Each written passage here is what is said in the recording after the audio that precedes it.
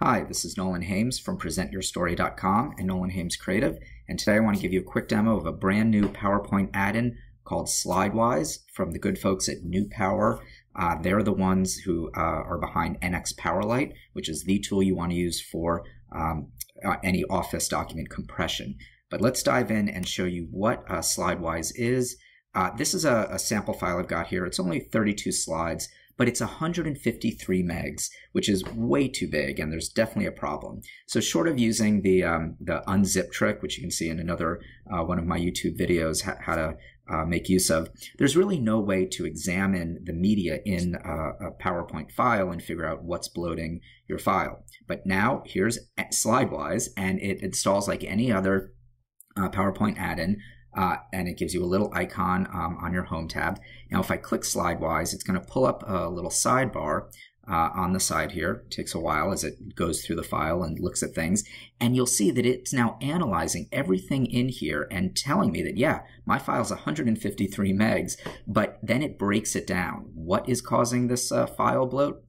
Well, I have 27 images, 11 JPEGs, 15 PNGs, 1 TIFF. A TIFF is a file format for imagery you really shouldn't be using in PowerPoint because it just creates, the file size is way too big and it's unnecessary.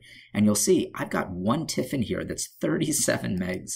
That's ridiculous. So I'm going to just arrow down here and pull this out, and it's going to tell me that that TIFF is on slide 19 right there. Let me go to that slide.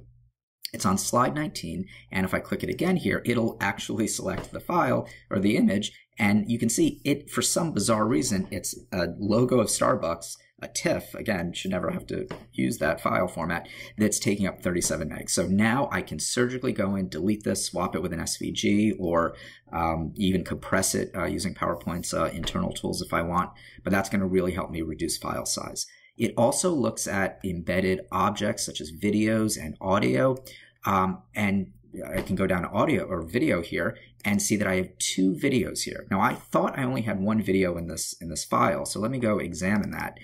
The first one, it shows me, yep, that's the video I thought, but then it shows me this other one. Let me click that. It's also on the same slide, but I don't see it.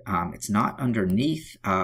This Slidewise will actually show you things that you've hidden, and if you don't know about this, under the Arrange tool, you can go to Selection pane, and you can actually hide and unhide items on your slide, and I can see here that I have this other video that's hidden for some reason. Maybe somebody did it, maybe I did it and forgot about it.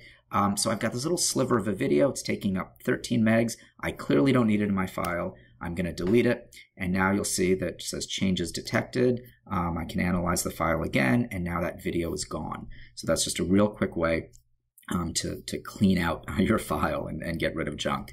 Now, that alone is worth the price of this add-in, but it does one more thing. It looks at and manages your fonts.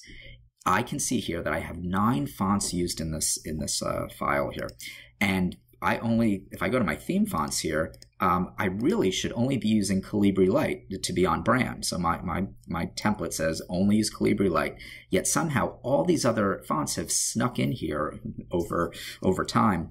And I can, again, just go slide to slide. I can see right there, okay, on my cover slide here, I've used Arial Black. There's Avenir in a few places. Now, by clicking these dots here, I can replace those fonts. And now, I know what you're saying, PowerPoint has a replace font tool, but PowerPoint's replace font tool is not perfect, because sometimes you'll use it and it simply won't replace Arial, it simply won't replace other things. Sometimes you'll get an error about single byte and double byte fonts, plus you have to do it font by font. And if you have a lot of fonts like I do here, it's going to take time. Slidewise's replace tool, you can batch replace, so you can select everything or be selective about it. I'm going to select everything here to replace, then go to my replace it with. Now I can choose anything on my system that's available to me, but I can also choose theme font and theme headings, again, to help keep me on brand. But in this case, I'm just going to go down to, let's say, Calibri Light and say replace all fonts.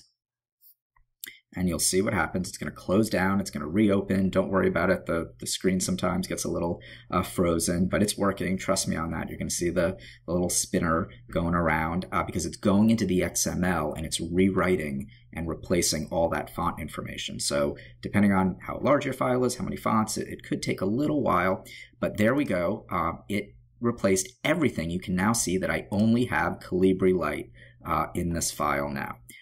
Also, if you want to embed or unembed fonts, you can see right here it says the fonts are not embedded in this file. Again, click the three dots and you can embed fonts fully or a subset, or if they're already embedded, you can unembed them without having to go into preferences, save, and do all that stuff. So it's sort of a one-click way to do that as well. So that is, and look, we can see, yep, instead of Arial Black on the front, now it's been replaced to Calibri Light.